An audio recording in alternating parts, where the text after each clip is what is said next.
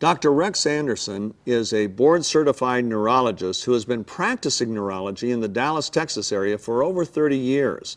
But a number of years ago, he decided to focus on the aging process itself, not only diseases of aging, but why do some people age faster than other people? And what could he do as a neurologist and a physician to begin to slow down the aging process?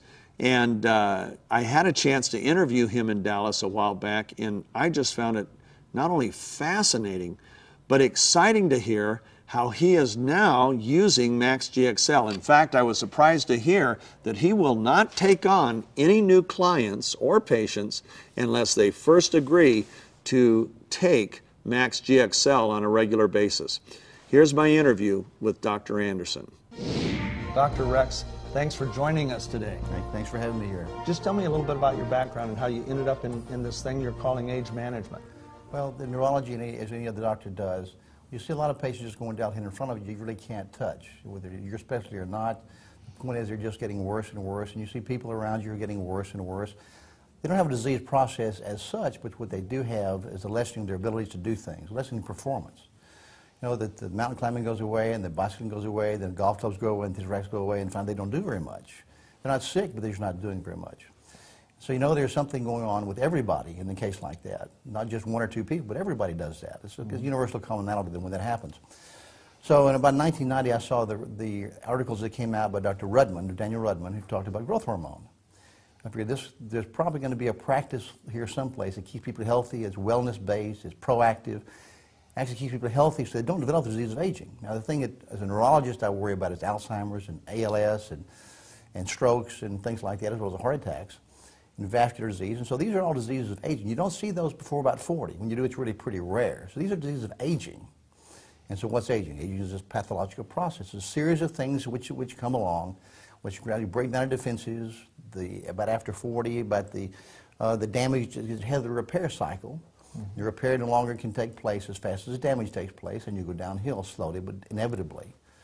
So as it turned out over the next decade, approximately from 1990 to about year 2000, it became a specialty of optimal balance of hormones. And what you find out is once you put the hormones back in like they were before 40, then patients get very, very healthy again. But it takes a good, healthy eating program, a good regular exercise program, not extreme, but regular, and your hormones. With those in place, patients do very, very well. They go back to where they were and they stay there. Wow. And they remain healthy. And genetically, we can live a long time. We can live well. But the important thing is quality of life, how well you live. And health is not the absence of disease. Health is performance. Just because you're not sick doesn't mean you're not having problems. But performance, we measure performance. And when we find people declining in performances after 40, we can put them back up on top again. Wow, wow. Now, how did you hear about Max? And tell me about how Max came into your life and into your practice. Dr. Keller was going to come speak at his conference. And I said, I got to get together with him. He knows a lot about glutathione.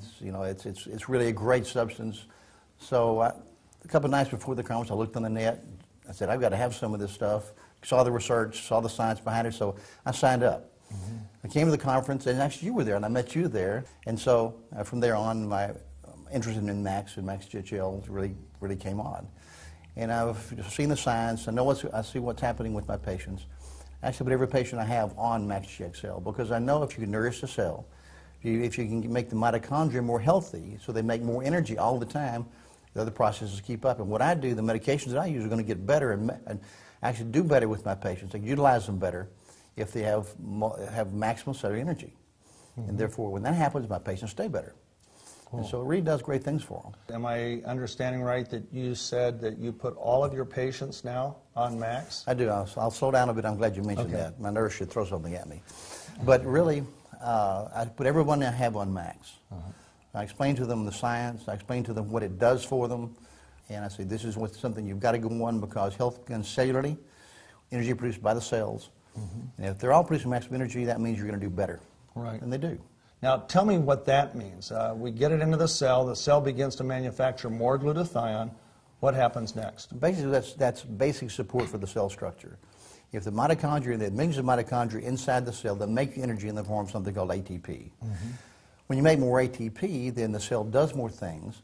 And so glutathione, since it's declining after about 20 actually, once you put it back in, the cell makes more energy and therefore can do what it's supposed to do. From the immune system on up.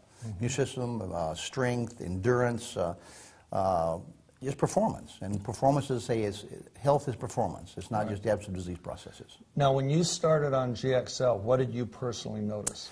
The insufficient energy, actually, when I started, probably about 2 or 3 weeks prior to starting on Max GXL, I started that, and then I started an exercise program about an hour, 2 or 3 times a week with my trainer. I hadn't done that for a long time, and I figured I wouldn't be able to get out of bed the next morning. I never had a stiff day or a sore day, any of those. I've given it to patients. They've done very well with it. Endurance goes up. Energy level goes up.